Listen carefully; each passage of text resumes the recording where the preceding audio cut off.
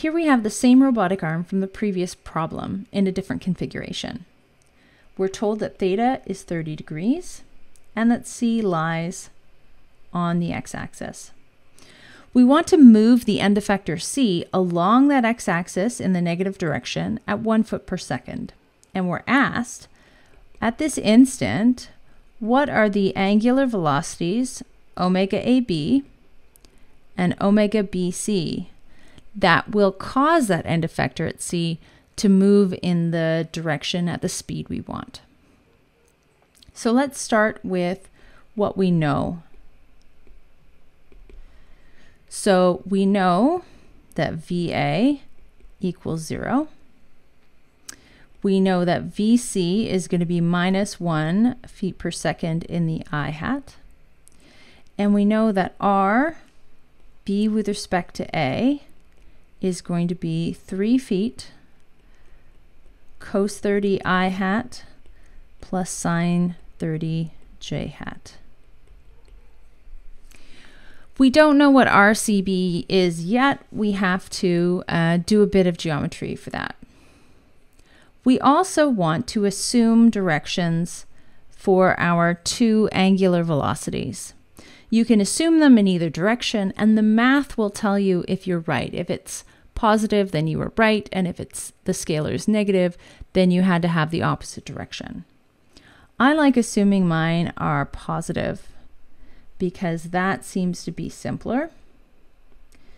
So I'm going to write omega AB and omega BC like that, and we'll write them out as omega AB the vector is omega AB the scalar in the k hat direction, and omega BC the vector is a positive omega BC the scalar in the k hat direction.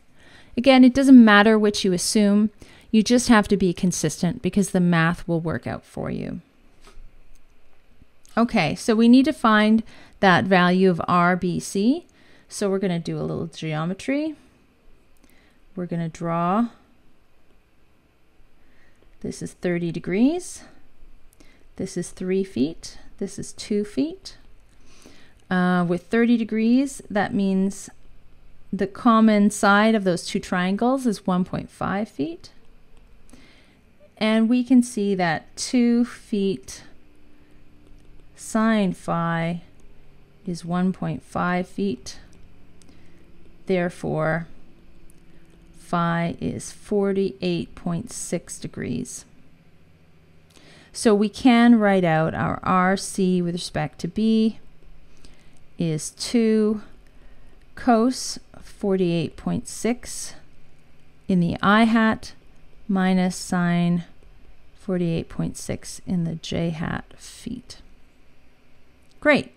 So now we have all of our knowns and all of our assumed vectors, and we can move forward to solve. So just like in the last problem, we're starting at A and looking at the velocity of B, and then go stepwise from B to C, and then put it all together to find our final value. So we start with the equation VB equals VA plus omega AB cross RB with respect to A. VA we know is 0 because it's pinned. So now we have an expression for VB. Next we'll find VC. That equals VB plus omega BC cross RC with respect to B. We can sub in what we know for VB. So this expression becomes omega AB cross RB with respect to A plus omega BC cross RC with respect to B. And now we're going to sub in the vectors that we know for this expression.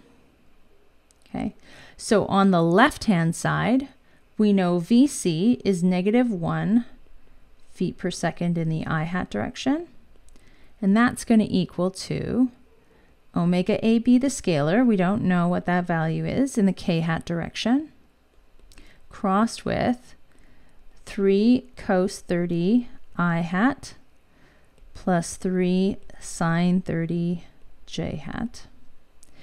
And then we're going to have omega BC, the scalar in the k hat direction, crossed with 2 cos 48.6 in the I hat minus 2 sine 48.6 j hat feet, and we need a feet over here.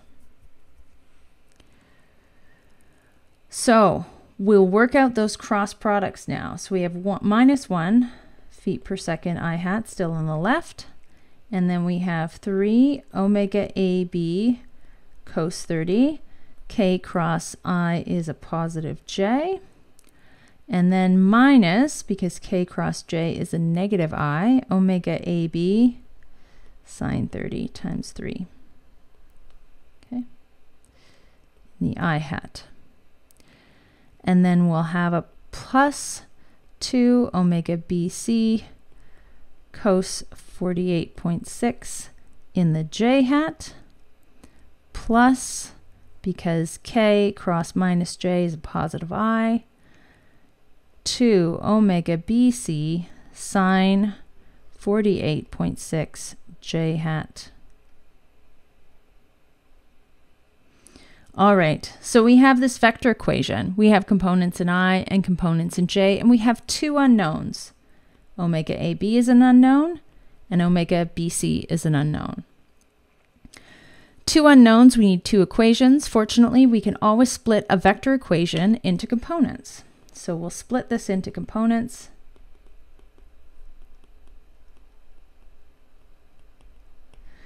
And so our I hat equation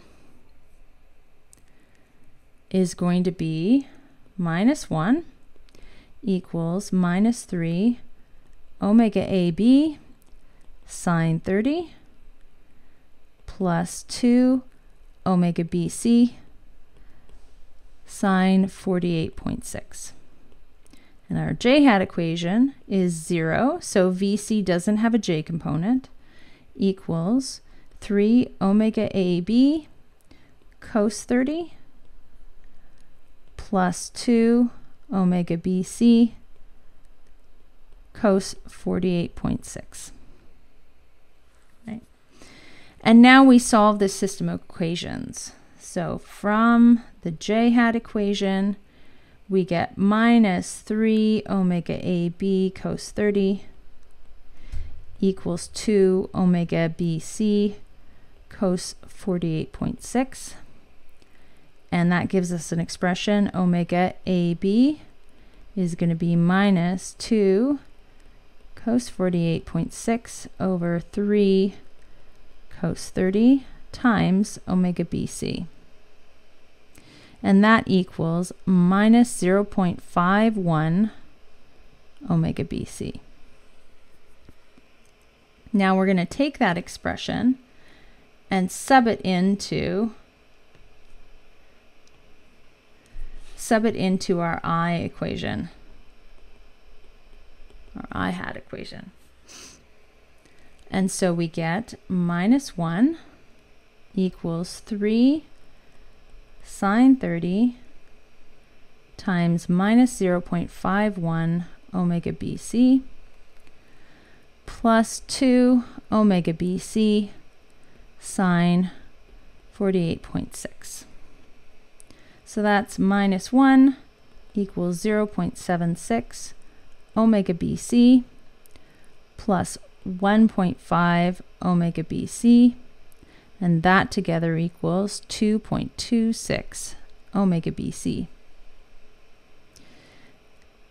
If we solve for omega BC, we find the scalar omega BC equals minus 0.44 rads per second. Now I said that the math would tell us whether we got the direction right, and it's saying we didn't. So this is not the right direction for omega BC. And if you think about it physically, it'll be clear that it's not. But the math, we didn't have to know that in advance. The math told us that. So we're asked for the angular velocity. Velocity is a vector. We're going to write omega BC, the vector, is minus 0.44 rads per second in the k hat direction. Okay, so that's half our answers. And then from the j hat equation again, we know omega AB is minus 0.51 omega BC. That's going to be equal to 0.23 rads per second. So our scalar, this is telling us that we did get our direction right. So if we assign it positive, we get a positive scalar, we got our direction right. And so our vector, omega AB, equals 0.23 rads per second in the k hat direction. Thanks for watching this video. Find more videos and material at Mechanics Map.